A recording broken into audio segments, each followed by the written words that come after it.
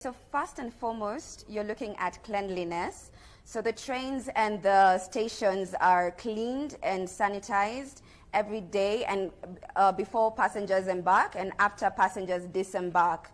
Another thing about under cleanliness as well is we ask our passengers to practice good hand hygiene. So before they get into the terminus, both the Mombasa and Nairobi terminus, they're required to wash their hands. That is before they get screened. So we do the screening with the infrared thermometer, and anyone who has a temperature of approximately 37.5 degrees will be taken to an isolated area within the terminus, and then finally to an isolated coach that is at the end of each train. In addition to that, we also have the physical distancing of 1.5 meters. That's within the train and also within the terminus.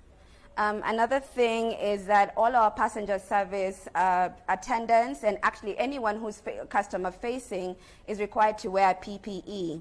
And for the passengers, they have to wear a mask properly, covering both your nose and your mouth. So have you had to isolate anyone, passengers? So far, there was one passenger that was towards the end of July.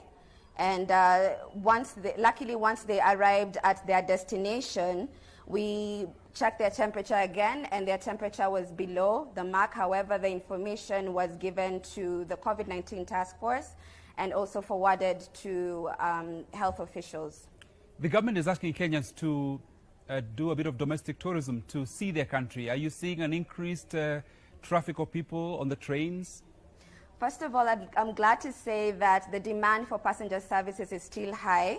So of the available 1,088 seats, that is 544 per train, we are at 95% capacity.